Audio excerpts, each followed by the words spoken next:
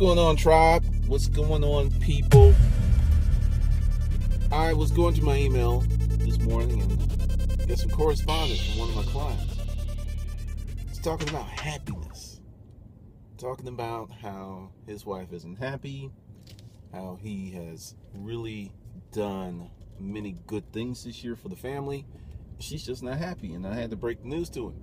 It ain't you. There's something going on with her. Happiness is a choice. Happiness is something you choose to have in your life, or you choose to remove from your life. I know many people are going to go, well, what about if I'm sick? What about if I lost my job? What about if this happened and that happened? And to you, I would say this.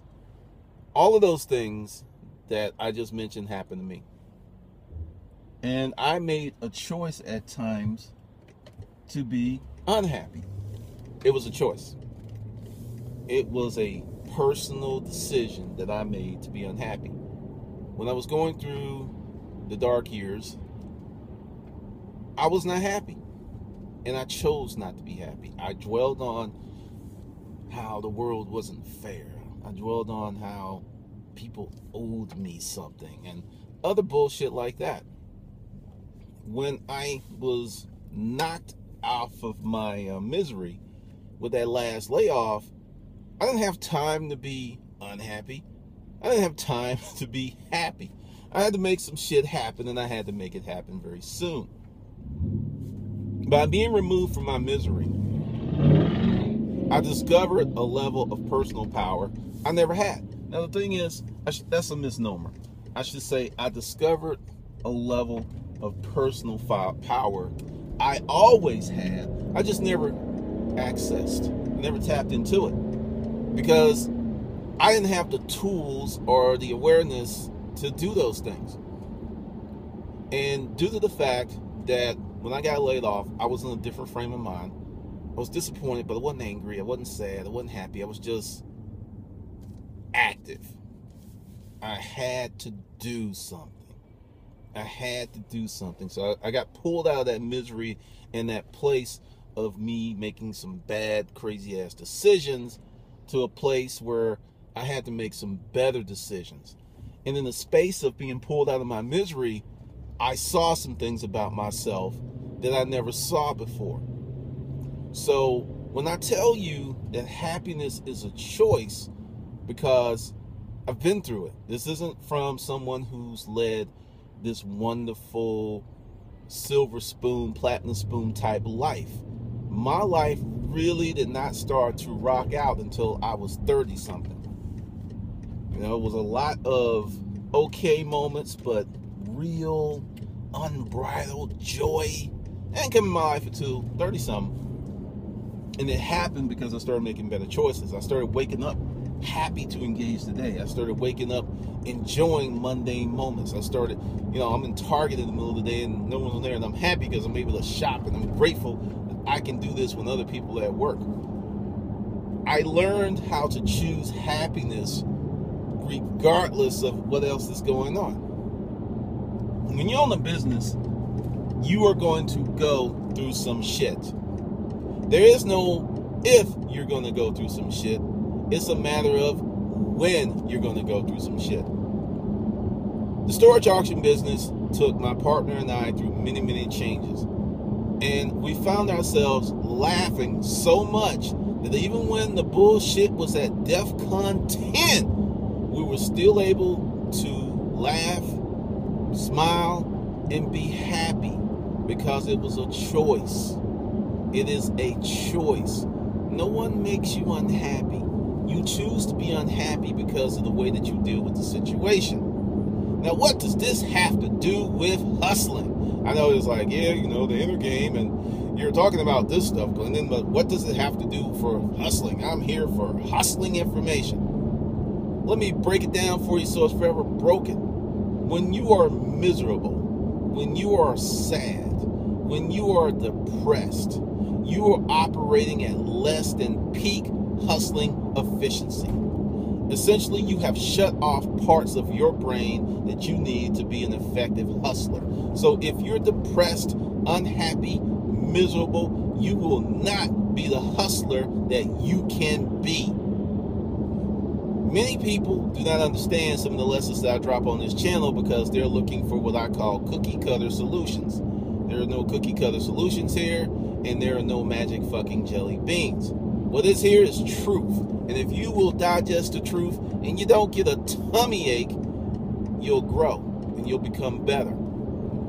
So I have gone through all kinds of madness in my life, and I've still been able to wake up and smile and be happy and to look at what someone else may be going through, to even have compassion in the middle of the madness that may have been happening in my life at any particular time.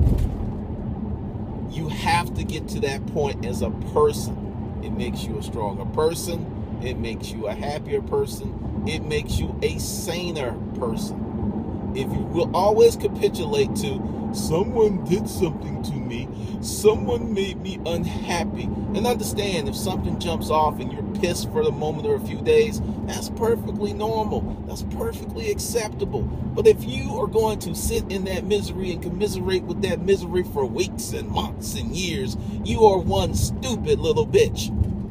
Because you have the choice to not do that, but you choose negativity and you choose bullshit over glory.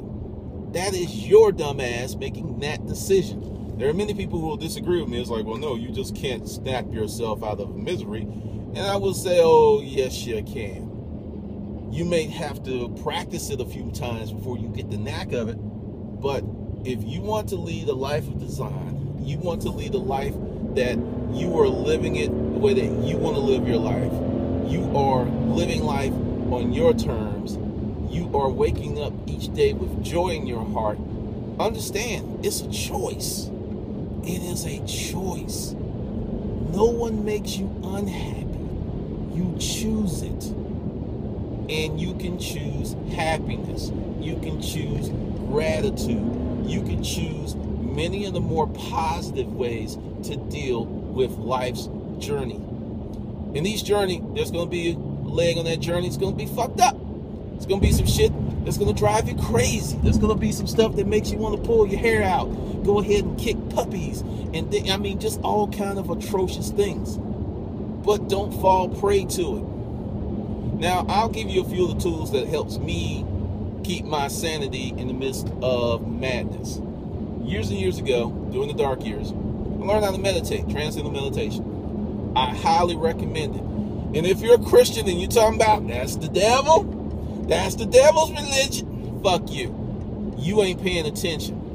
Realize the meditation is a mental tool to help clear, calm your mind. And if you want to hustle at a maximum level, you need a clear and calm mind. If you are all worked up, if you're all stressed out, if you're all unfocused, you will not reach maximum hustling capacity ever in your life.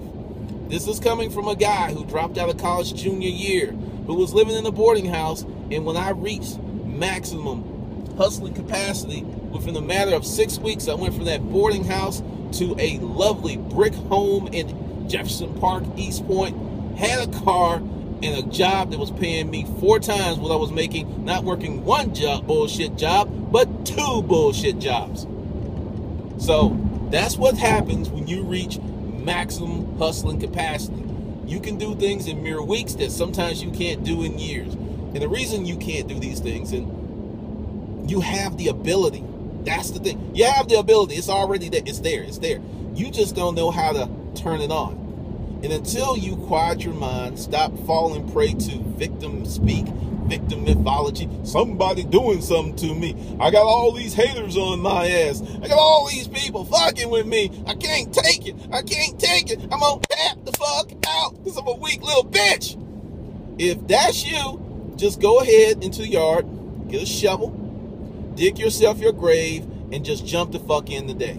Because glory and living a life of design is for hustlers and winners. It's not for little scared little bitches who will fall apart at any moment because life got tough for a spell. I'm going to tell you something, and you will hate me for telling you this. Your life is more good than it is bad. And during those good times, you need to maximize it so you can roll over those rough times with ease. So understand, happiness is a choice. Happiness is something that you choose over misery. Happiness is something that you can make happen today. Now, another part of being happy, and happy is a byproduct of action and accomplishment, which means sitting on your ass hoping for stuff to get better is not going to do it. Just not going to do it. You need to be doing things. You need to be making stuff happen. You need to get on that life train, get your first class ticket, and choose your destination. You're going to be miserable, and it's going to be harder to pick happiness when you are contributing to your misery by doing nothing to make your life better. That is your duty. That is, the onus is on you to make your life better. It's not for me, it's not for your mother, it's not for your father, it's not for the world, it's not for your friends, it's not for your kids. It's for your janky ass to make your life better. And when you take that kind of ownership over your life, when you take that type of direction, you will see instant benefit when you stop being a bitch victim. Because when you are a little victim, a little scared little bitch, always worried about what someone's gonna say to you, worried about what somebody thinking about you. Don't you know most folks don't give a fuck what you doing? They're too busy living in their own misery. Think about that. Think about that. So if you want to be happy, and I'm quite sure you do, and you want to up your level of hustleability, get your mental game correct today. And part of that is choosing happiness. Part of that is being grateful for the things you have. If you only have some fucking crumbs, be fucking grateful that you have some crumbs. I'm serious about this. Learn to be grateful for the small things. And it'll be a matter of time before the big things to be grateful for will start popping off in your life. All right, this is Glendon. I'll see you on the good side. Be sure to subscribe to the Hustler Food email list and check out the blog, Hustler's Food, feeding the soul of your hustle. And with that, I'll see you on the good side.